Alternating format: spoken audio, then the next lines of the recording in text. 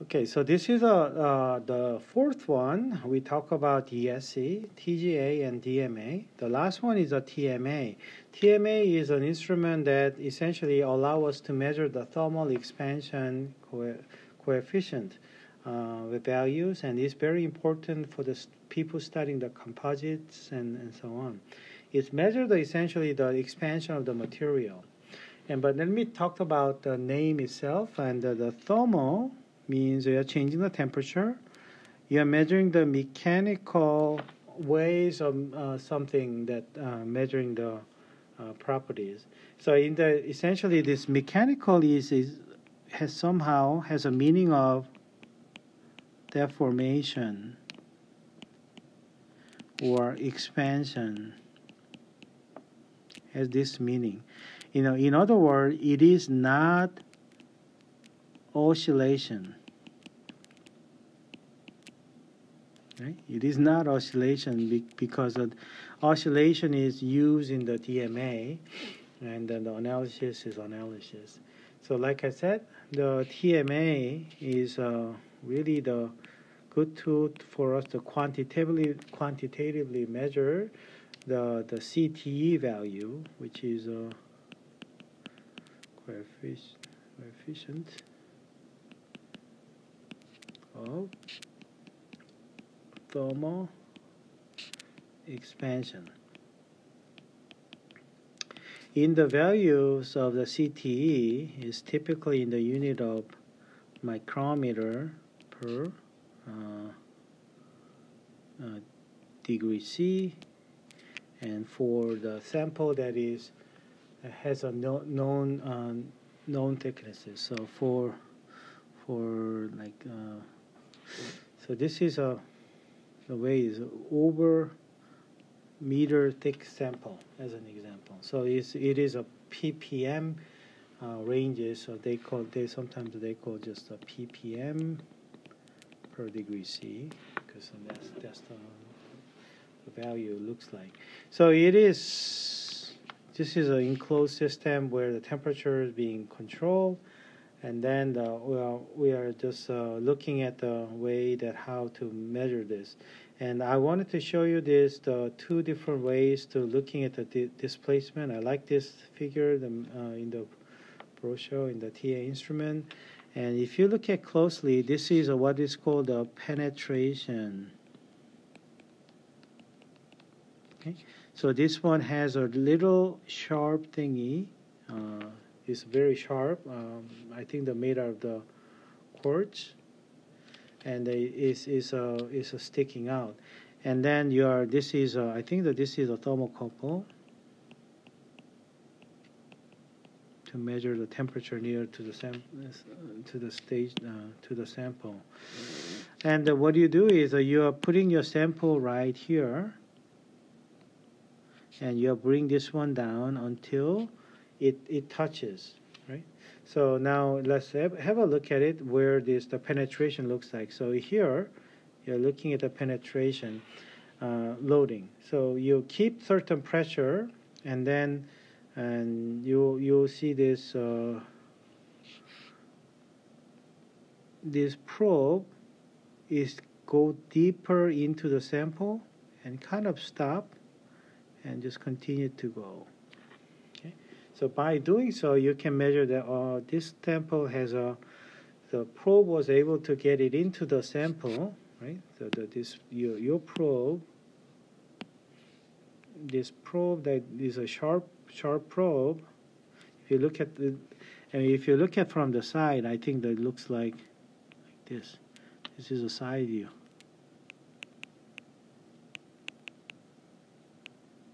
So this one was able to go deep inside the sample. When your sample is just sitting like that, eventually they were able to go in.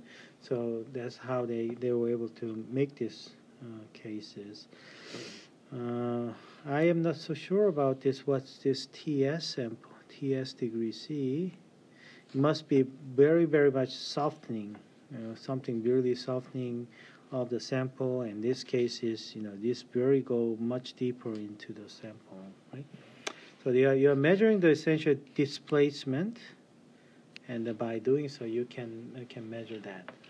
And so this one is actually penetration experiment. You don't need to measure the overall sample thicknesses. I think that it doesn't matter that the sample is thick or not. Just the penetration by your your penetration tip is going to be pretty much the similar. Okay? The one that is more of an interest in the TMA is what is called the expansion one. The expansion one is something showing up here. So this is an expansion, and this one is nothing but just a flat, flat quartz that is with a known thermal expansion constant has been already known. And then what you do is now you're putting your sample here. You're moving your probe station down here, and then the whole thing is pushing to the sample. The whole the probe stages with the flat surfaces. Okay, this is your sample. Pushing it. So then, as the temperature goes up, thermal expansion can be measured by the displacement, right?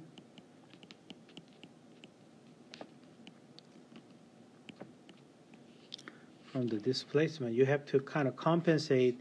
You have to move these things up and up and up as the temperature became higher and higher. So this is a graph to show how the temperature is changing, and then here is a slow rise of the thickness increase, and then is a faster rise in the thickness increase. And so this is where we call the TG, and if you look at that, at the temperature below the TG, it is moving 90 micron per meter thick samples per degree C, whereas this one is moving about 200 micrometer per meter, so per degree C sample. So this is what the value of the CTE and the glassy state and the rubbery state. Right? So this is a 90. You can think about 90 micrometer per meter over degree C window. So essentially that's how much of the things are expanding here. And then eventually when you go up here, and this is another, I guess, a softening transition temperature that is shown up here. It's just much more expanding much rapidly. But this is a rubbery state, and this is a glassy state. Okay, so this instrument is why it's so important, and there are different methods.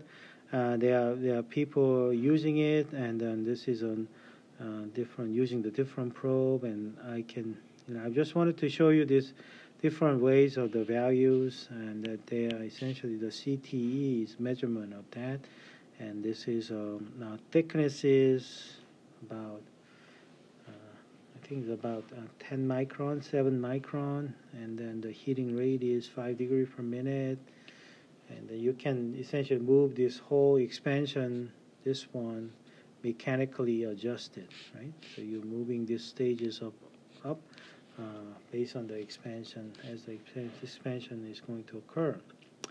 And this one, I want to close out with this important remarks on this.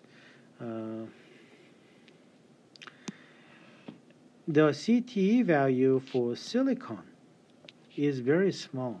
So this is, silicon is hardly expanding anything, whereas the CTE value for the polymers typically that's quite expanded quite a lot. I mean, we have seen these values of something in the ranges about 10 micron to 100 microns, and those are the values of those.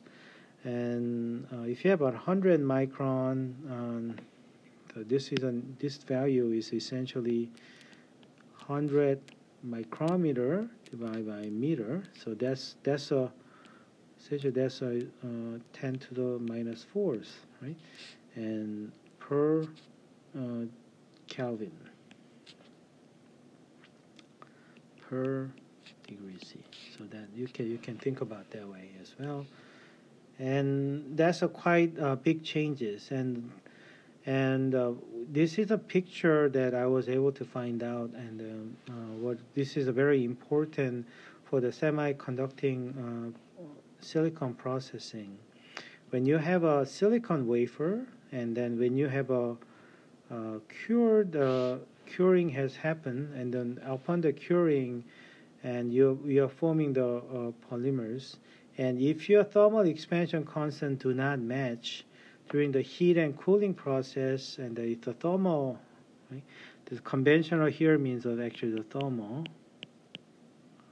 By thermally, you can cure it. You have to cure it at a higher temperature, such as a 200 degrees C, 250 degrees C, and when you're cooling it down to 250 degrees C to room temperature, you are talking about delta T in the ranges of, let's just say, for the sake of the simple calculation, 200 degrees C, delta T is about 200 Kelvin, right? For 200 Kelvin, the discrepancy, this one, which is in the ranges about 10 to the minus 6 per Kelvin, and versus 10 to the minus 4. So this is a, 2 orders of magnitude differences. So therefore, because of that, if this is a sample wafer, you have a silicon wafer, you put a, let's say something like, this is for the providing the layers of a polymer for the packaging.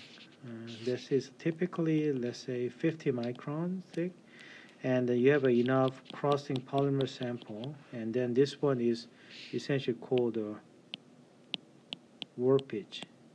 So your things are being buckled up because of the mismatch in the CTA mismatch.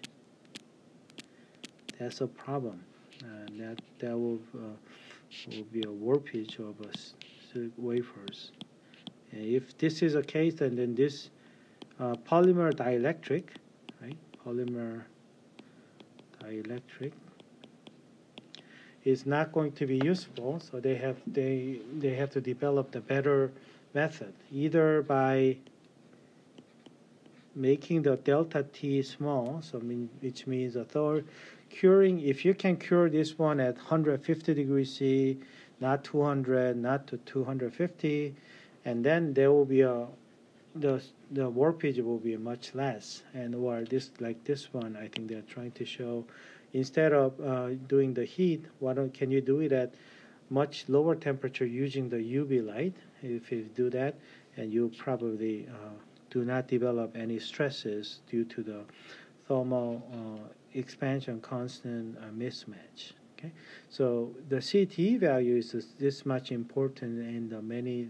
application, and it can be measured by quantitatively by this method using the TMA, thermal mechanical analysis.